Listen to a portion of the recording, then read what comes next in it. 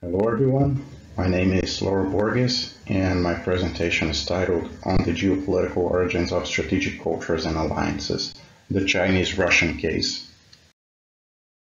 A quick biographical note, I hold a Bachelor of Arts degree in Political Science and International Relations from the University of Beira Interior in Portugal and a Master of Arts in Strategy from the University of Lisbon. In the abstract, it is possible to verify the shortcomings that this research aims to address. The literature has yet to study how the geopolitical drivers of strategic culture influence the formation and consolidation of alliances, especially when it comes to the Chinese-Russian case. Therefore, the two main research questions that guide this presentation are: what can the geopolitical imperatives underlying strategic cultures say about the potential for consolidation of a Chinese-Russian axis to counter U.S. power in Eurasia? Can the combination of geopolitical realities and strategic culture operate as a minor predictor of alliances? Essentially, this research aims to explain how the combination between geopolitics and strategic culture shapes alliances focused on the Chinese-Russian case. In terms of methodology, this is a qualitative research that relies on theoretical and conceptual propositions to explain the causal mechanisms underpinning the key research object, that is, Chinese-Russian military cooperation.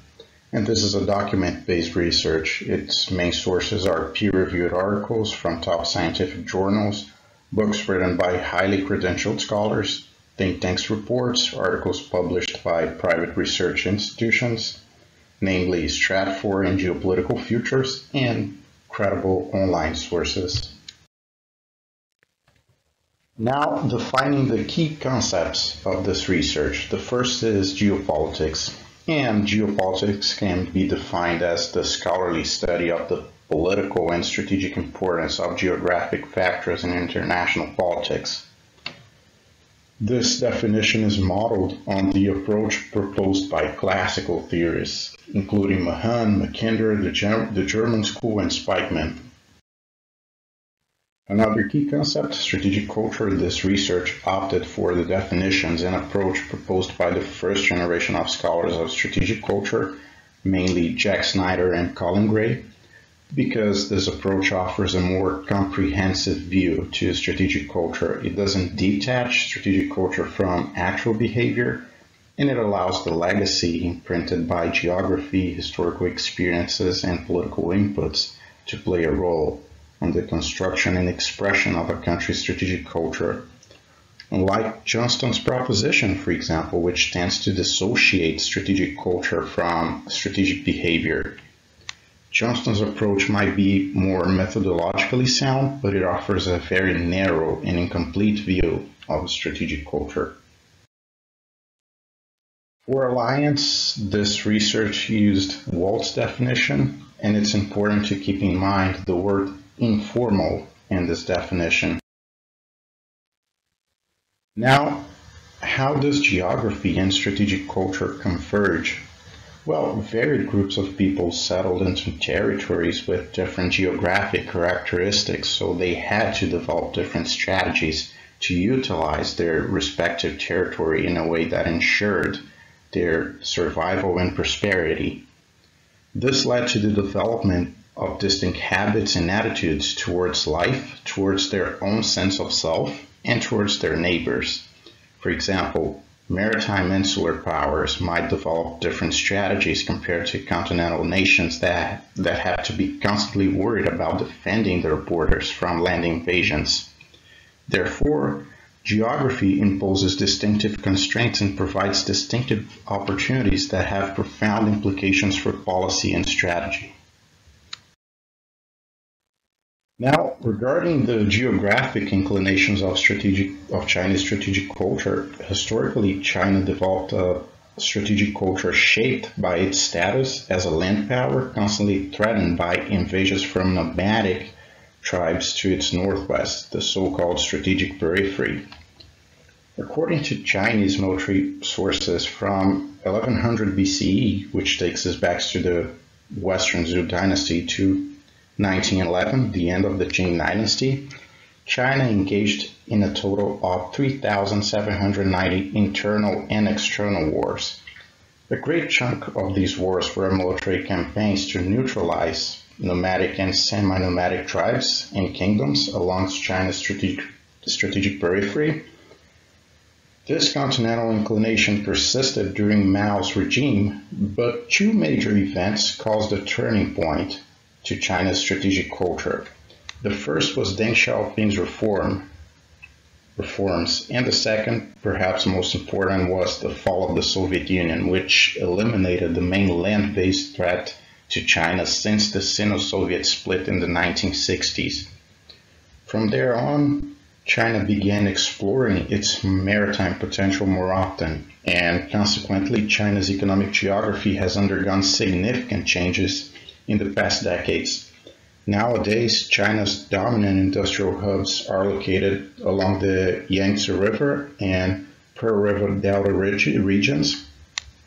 Innovative activity is largely concentrated in the coastal region's largest metropolitan areas. Guangdong and Zhejiang, for example, are leading zones of granite patents. Shenzhen has established itself as a major comprehensive innovation hub in hardware and software. It harbors big innovative enterprises such as BYD, DJI, Tencent, and Huawei, as well as a strong R&D culture. And as China began taking advantage of its maritime potential, its flashpoints, meaning the main zones of conflict and crisis, shifted. During the 1950s, China's primary flashpoint was Correia, with Taiwan being a secondary hotspot. From the 1960s to the 1980s, the land border with the Soviet Union was China's foremost flashpoint, with the secondary zone of conflict and crisis being its southern land border with Vietnam, and to some extent the land border with India. In 1995-1996, preceding the fall of the Soviet Union, tensions in the Taiwan Strait became a notable focal point of crisis.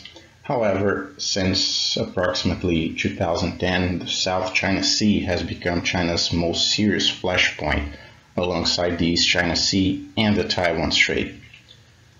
This change appears to have coincided with the south and eastward drift of China's centers of economic gravity and its increasing seaborne trade. In 2016, 39% of China's total trade passed through the South China Sea, and China is a top trading partner of over 120 countries. Therefore, the imperative of avoiding naval encirclement and blockade from the United States and its allies, which would disrupt China's ability to pursue trade and economic prosperity, constitutes a considerable driver of China's strategic culture nowadays. Now, in the Russian case, Russia's strategic culture is strongly influenced by its historical experiences with foreign invasion and the lack of suitable natural frontiers to enhance territorial security. Between 1055 and 1465, Imperial Russia was attacked 245 times. In the 20th century, foreign interventions between 1917 to 1925 and the German invasion in the Second World War were also traumatic experiences that strengthened Russia's historically inherited security concerns. This led to some strategic patterns in Russia's domestic and foreign policy, including the tendency to centralize state power as a result of the need to mobilize society and its resources for war, the continuous aggressive and defensive wars against neighboring countries, and some level of paranoia about security and the risk of another war in Russian territory. Russia's geographic centers of gravity lie in the westward portion of its territory, which pushes the country to maintain a buffer zone to stem the risk of attack originating in the European peninsula. And in the latest 3 invasions against Russia, led by Napoleonic France in the 19th century, Imperial Germany and Nazi Germany, the Baltics, Belarus, and Ukraine created a buffer zone that allowed Russia to retreat and exhaust the enemy.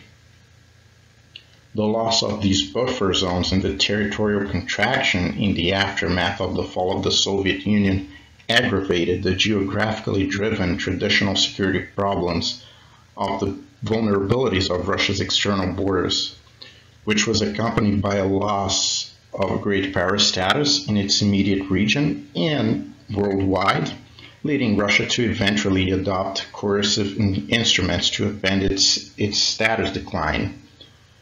The Russo-Georgian War, the annexation of Crimea, and the full-scale conventional invasion of Ukraine are examples of this effort. Well, applying Cohen's geopolitical theory to understand the geopolitical foundations of China and Russia's strategic culture, it is possible to identify in this map that China is part of a hybrid East Asian geopolitical realm that is characterized by both continental and maritime footprints. Russia, on the other hand, lies in the continental Eurasian realm, which is inner-oriented and lacks open, accessible pathways to any of the world's oceans. In this population density map, it's possible to identify that most of Russia's population lives in the western fraction of the territory. In blue, Moscow is the largest city in the country with over 10 million inhabitants, and near Moscow is St. Petersburg in green, the second largest city in Russia with about 5 million inhabitants.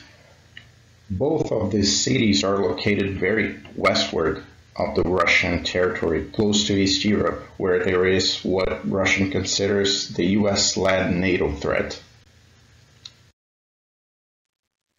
In this population density map about China, it is possible to note that Shanghai, China's largest city, in blue, is located on the coast. So are the third and fourth largest cities, respectively Shenzhen and Guangzhou. China still has a large continental geography, especially in its westernmost provinces, but it shares this continentality with a considerable degree of maritime orientation. Now, moving to a positive heuristics exercise to suggest improvements in the existing literature, Korolev's work on Chinese-Russian military cooperation needs to be analyzed because it's one of the finest studies on the topic, but it also has some shortcomings that can be addressed. Korolev proposes verifiable indicators to distinguish the degrees of institutionalization within an alliance. A moderate stage of alliance institutionalization has 5 key components: an official alliance treaty or agreement, which is not sufficient or even necessary given that an alliance can be informal. Second, mechanisms of intermilitary consultations and military technical cooperation. Third, regular joint military exercises. And last, intermilitary confidence building measures. An advanced degree of institutionalization requires an integrated military command, joint troops placement or an exchange of military bases, and a common defense policy. According to Korolev, China and Russia are in what he calls on the verge of an alliance. Both countries are entering the stage of advanced institutionalization. The evidence for this is the peace mission and joint sea exercises. And Korolev says that the joint sea exercise in 2015 was a geopolitical game changer because it was the largest naval exercise undertaken by the PLA with a foreign navy. The second stage of this exercise was located in the Mediterranean, which can be considered key for NATO. For that purpose, a joint command center was established in the Russian Black Sea port of Novorossiysk, pardon my Russian, and also this exercise happened in a post-Ukraine context. In May 2016, China and Russia conducted the airspace security exercise, and it was the first China-Russia computer-simulated missile defense drill. Overall, both countries have been improving joint command codes, interoperability, and joint command coordination. However, there is a problem with Korolev's key argument. Essentially, in all the official documents that Korolev analyzed, there is no clear article or clause binding one party to come to the help of the other in case of external aggression. However, alliances can be informal. They don't necessarily need an official treaty. Just look at US and Israel, and maybe US and Taiwan, for example. Still, Korolev did not clarify the level of commitment to mutual defense between China and Russia beyond the mere acknowledgement of the common threat represented by the United States. Therefore, saying that China-Russia military cooperation is moving towards a deep institutionalized alliance is a partially sensible conclusion, resting on strong evidence of advanced technical and practical cooperation, as well as mutual recognition of a shared threat. But this cooperation lacks the political and strategic bedrock that enables the operationalization of an effective military alliance, that is, the stipulation of mutual defense aid in case of external aggression. It is not clear whether China would come to the help of Russia in case of a war against NATO or the US, nor is it clear whether Russia would do the same for China in a similar situation. This makes Korolev's key argument more questionable. Can a Chinese-Russian military alliance be really entering a stage of advanced consolidation if there is no clear or even implicit political commitment to mutual defense? In summary, China and Russia have very discontinuous foreign policy priorities. Russia is primarily interested in curbing NATO expansion in Europe and building up its sphere of influence in East Europe. In contrast, China is seeking to avoid US-led encirclement and blockade in the Indo-Pacific. China does not seem militarily interested in NATO eastward expansion, just like Russia is not really militarily invested in the South China Sea, East China Sea, and Taiwan.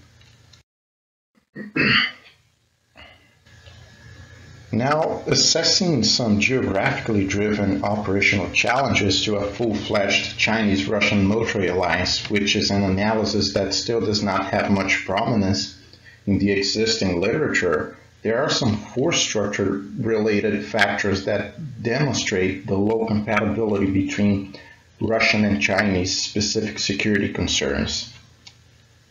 As this table shows, Russia's commitment of strategic assets, mainly strategic submarines and principal surface combatants, to the Northern Fleet is bigger than its commitment to the Pacific Fleet. In the Pacific theater, the Russian Navy operates mainly as a coastal defense force rather than a blue water navy.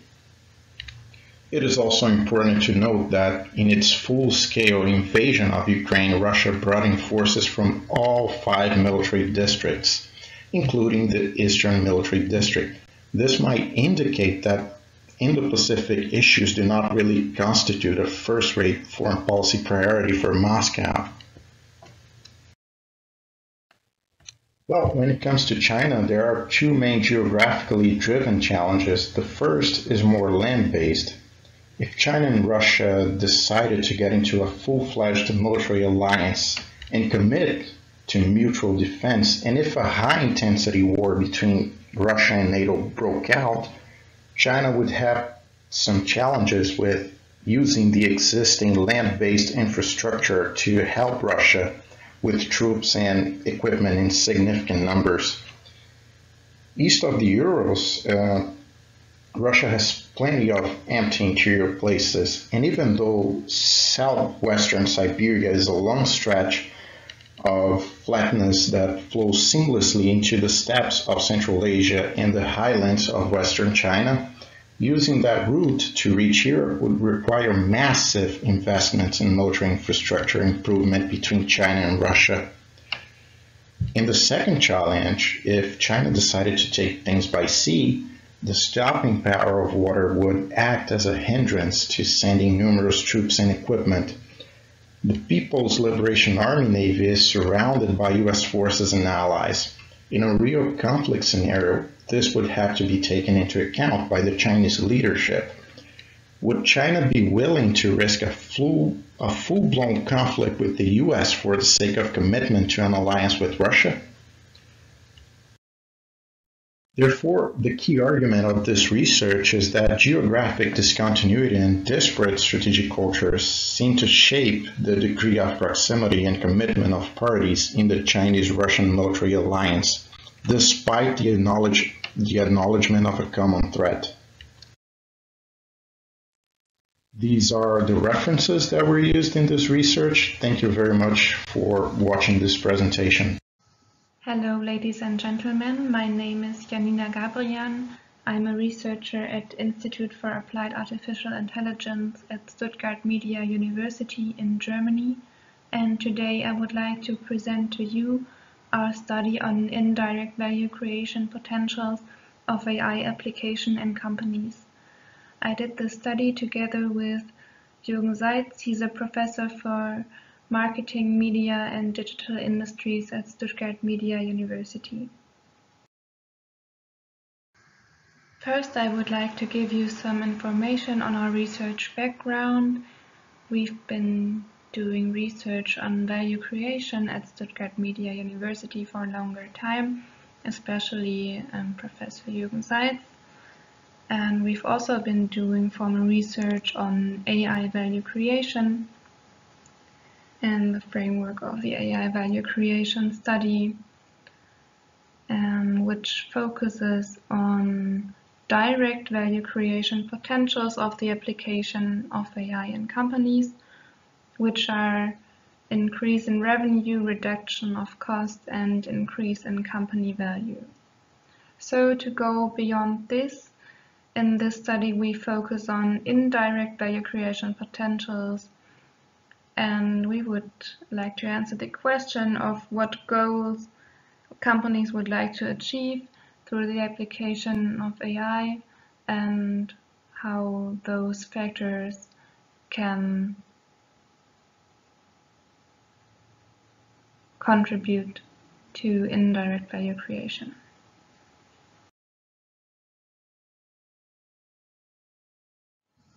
For this, our objective in this study was firstly to identify indirect value creation potentials in the application of AI in companies, and secondly to identify differences in those indirect value creation potentials between sectors and fields of company activities.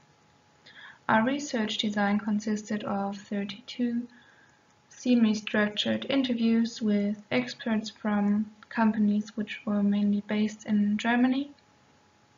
We did a qualitative content analysis of the interviews and paraphrased the statements in the interviews on targeted goals that are pursued with the AI projects. Then we assigned those statements to categories of indirect value creation potentials, which we formed inductively in a group discussion among the researchers. And lastly, we did an evaluation of the categories and the sectors of the companies. So now I would like to give you a brief overview of the findings of our study. What you can see here are the categories of indirect value creation potentials that emerged from the interviews that we made. We had a total of 438 statements on goals that are pursued in AI projects, and those 14 categories were built inductively based on those statements. As you can see, mostly named were statements concerning process optimization and optimization of customer journey, but as well, for example, the increase of employee productivity, transformation of business activities, up to increase in sustainability, and in total we can say that those categories have quite a wide range overall company functions. Our second objective in the study was to identify whether and to what extent there are differences in the indirect value creation potentials between the sectors and fields of activities of the companies that we interviewed. And those two figures show the most outstanding findings that we had in this analysis. You can see clearly that process optimization as a goal that is pursued with AI projects, and so is an indirect value creation potential, was mainly and most frequently named by experts from companies in the manufacturing industry and wholesale and retail sector, whereas there were almost no mentions from the experts out of the information, communication and media sector, whereas the sector analysis showed that optimization of the customer journey, what you can see on the right, is particularly relevant for the companies in the information, communication and media sector, and this was mentioned by far the most frequently by the associated companies in this sector. In the other sectors, which were finance and insurance, leisure and tourism, and legal consulting and auditing, there were less clear focal points.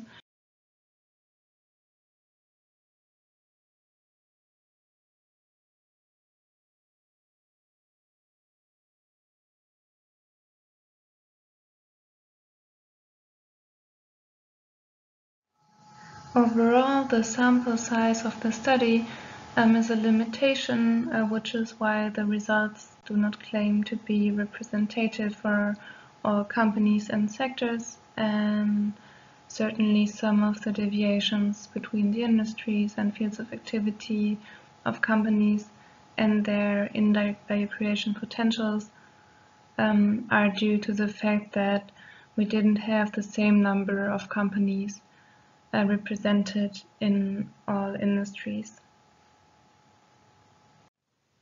So we think that it would be helpful to use a larger sample and, for example, an aided study design to investigate the question of why some sectors see little or no potential in some areas.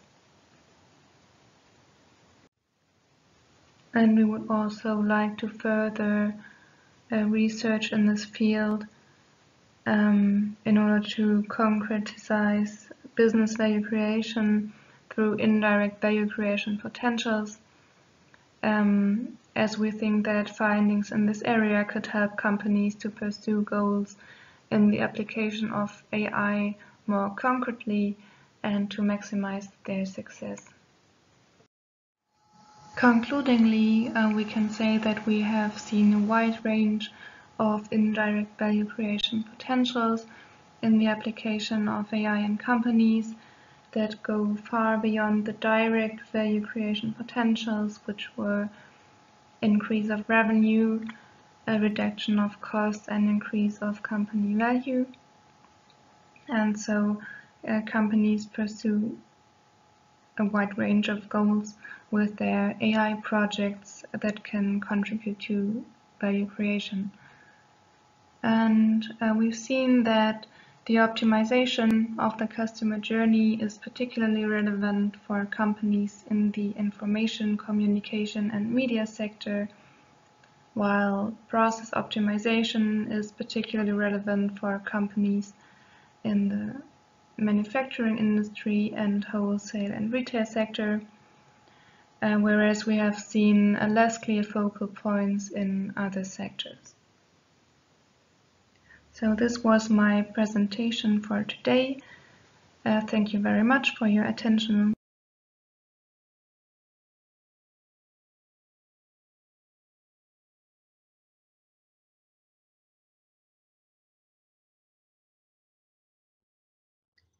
Good afternoon. My name is Rika Hardani.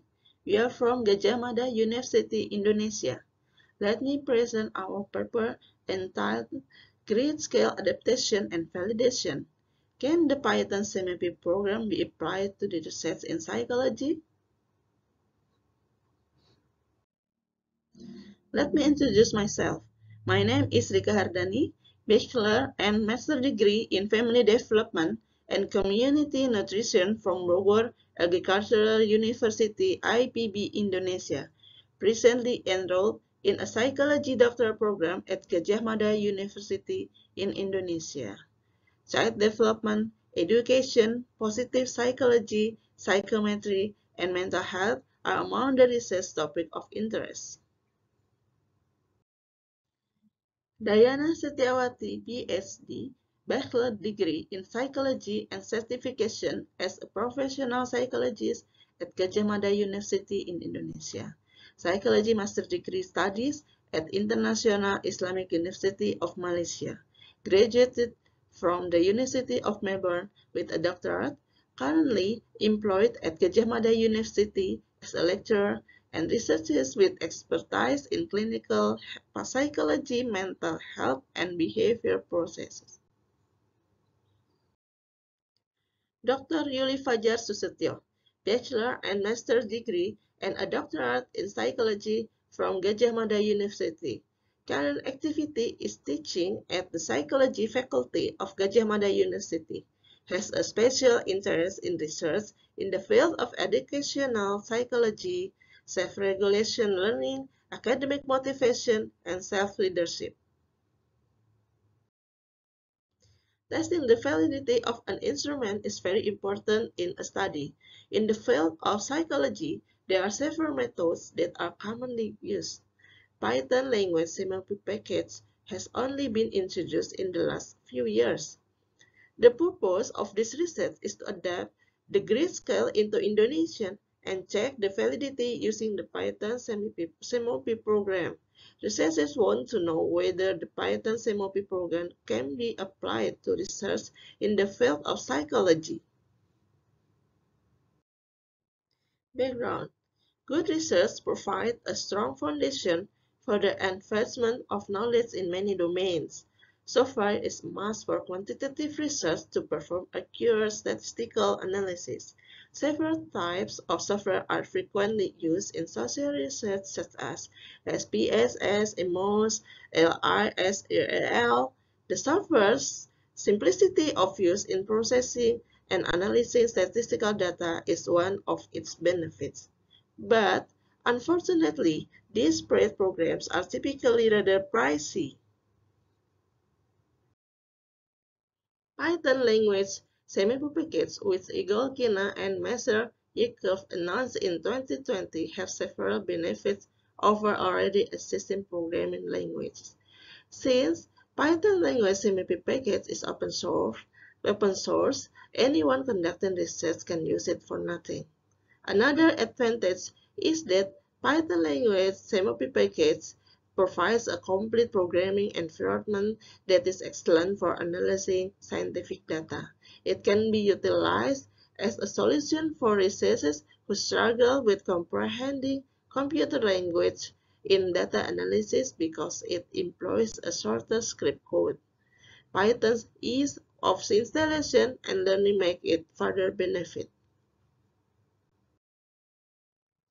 Grit is highly advantageous for teenage growth. The ability to accomplish goals over a lengthy period, not just a few days, weeks, or months, is known as grit.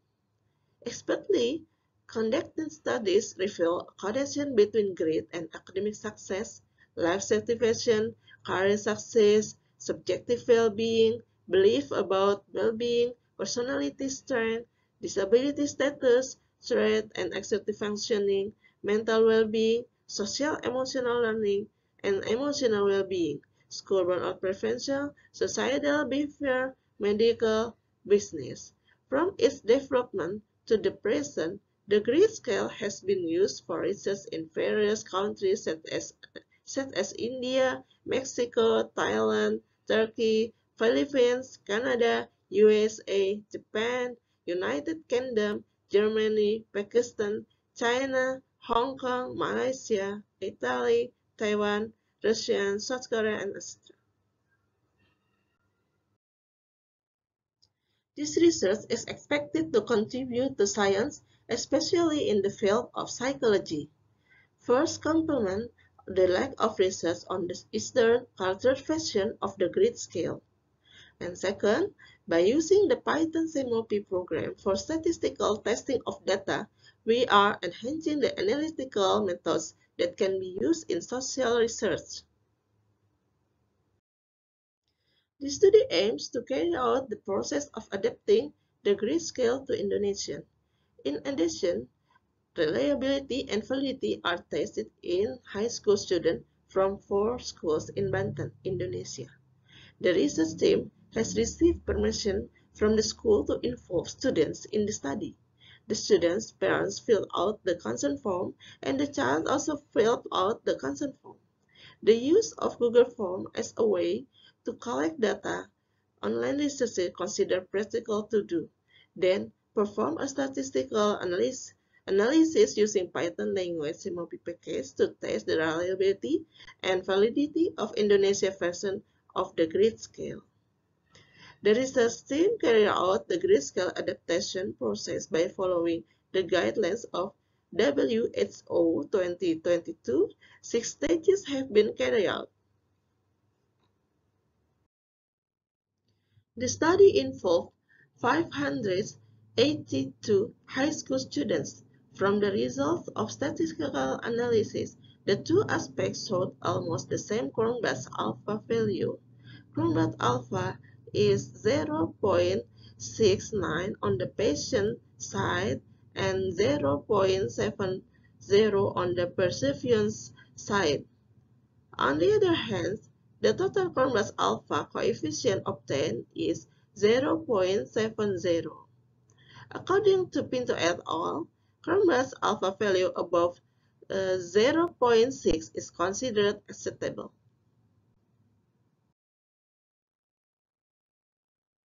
The result of the following statistical test is the confidence interval value of 95% CL 0.665 until 0.738.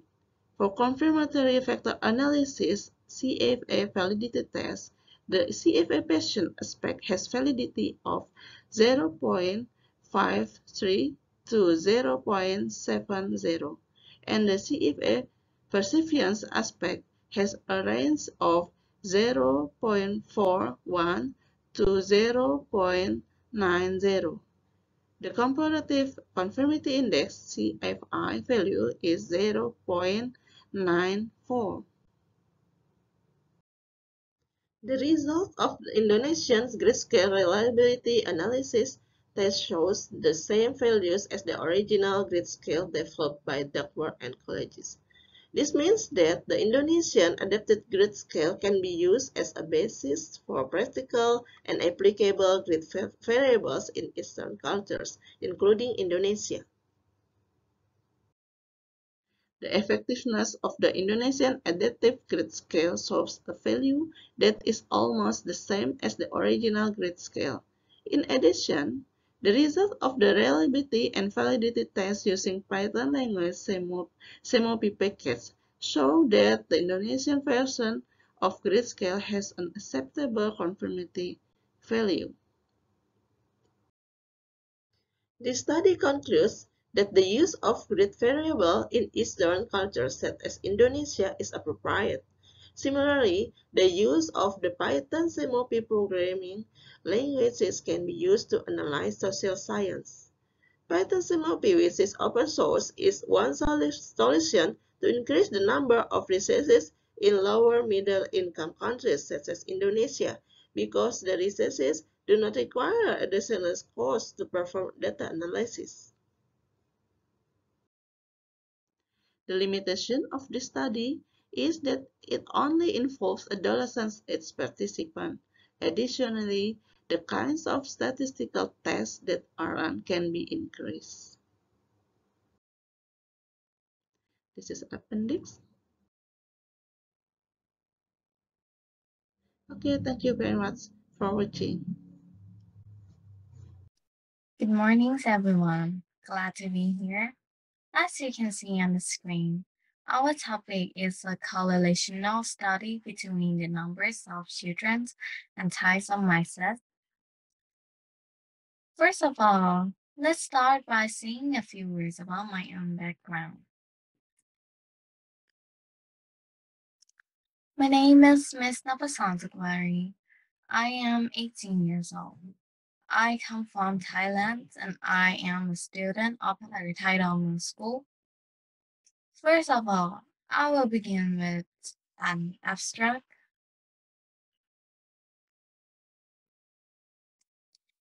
Nowadays, some people prefer to have a knowledge shy because of the cost of raising children, or some people have 2 to 3 children in their family.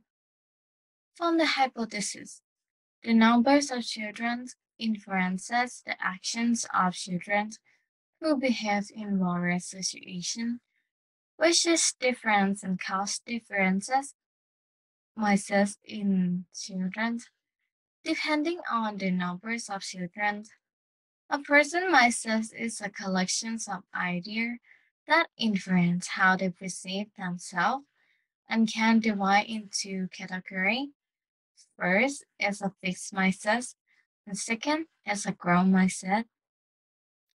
This study aims to identify the correlation between the numbers of children and direct mindset theory. We used a 12-item questionnaire with 12 codes and questions created using a 5-Likert scale as a method to test the hypothesis. A total of 100 voluntary responses were received. The analysis supported the theoretical framework that there was a moderate positive correlation between the child with siblings and the grandmindset. In conclusion, a child with siblings is more likely to construct a grandmindset, promoting its self-confidence. Okay, right? Let's move on to the next one. The difference between a single child and multiple child. As you know, each family has different factors to have child, like money and time. An only child is a person with no siblings by birth or adoption. Mostly, they tend to receive more attention, time, and money. The only child is a self-centered, and achievement-oriented. Okay, sorry. By the way, other families don't want their children to be alone, so they got them a sibling. Sibling relationships are the starting point for children's socialization. Siblings are usually children's first mate, enemies, and role models. They learn every skill from their siblings, and that's it.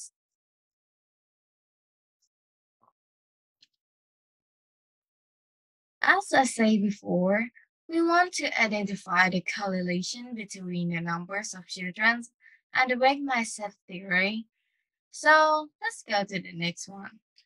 Drawing mindset theories, a mental attitude that determines how they think, perceive their ability, and solve problems under various circumstances.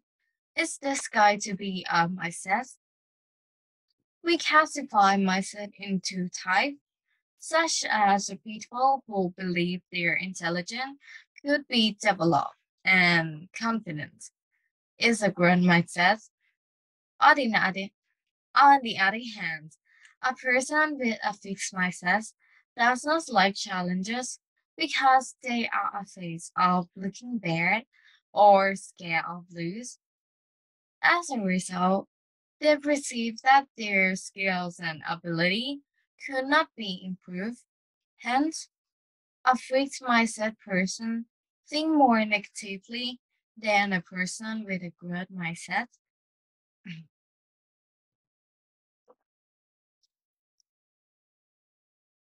Our purpose is to identify the correlation between the numbers of children and the weak mindset theory. We use Google Forms and Google Sheets as method in this study.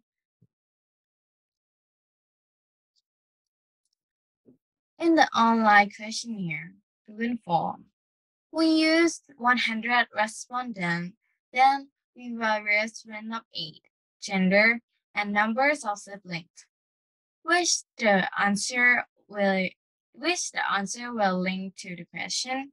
Example like you are a single child. If you choose a single child, it will link to the single child question. And the same way as the multiple child. Our research was complete with the 12 questionnaire statement. All of these were chosen 5-point Likert type scale, ranging from strongly agree, scale 5, to strongly disagree, scale 1. And the next one is data analysis. After we got all the response, then we need to calculate, find the absolute points of each voluntary first, then get all the numbers in each row to calculate the correlation coefficients by the correlational method. And this is our result. Correlational relationship more than 0.5 is a moderate correlation, but if less than 0.5 is a weak correlation. Okay. So the growth mindset correlation in single child we got 4.30 and multiple child we got 4.23. As a result, they would likely have better learning performance. This means that children can improve their skills and they have more self-confidence. They would not be afraid due to failure. They acquire new knowledge flexibly and their ability.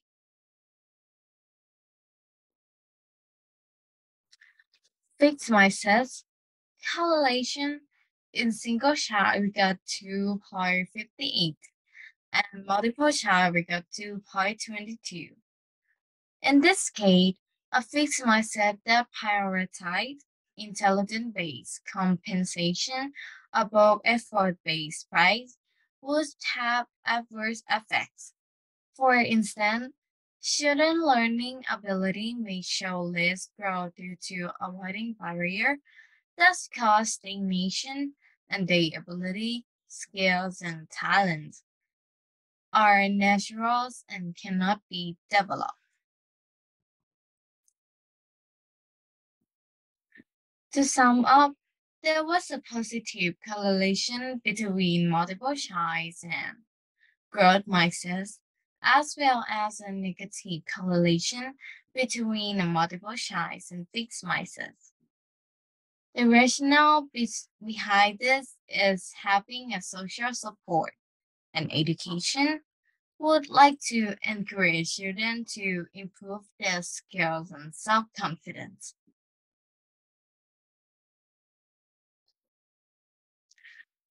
Moreover, we should recommend that parents and teachers are more likely to develop a growth mindset in child with siblings. More precisely, If parents educate their children to have a growth mindset, this might develop self-confidence and support them to grow their mindset in the long term. Lastly, a child with self-confidence may be motivated to learn music, not be afraid to make a mistake, and always aspire to do better. The youngster are therefore more likely to achieve their goal in terms of performance. And this is our reference. That's been our presentation to the end. Thank you for your attention. It was a pleasure for being here. Thank you.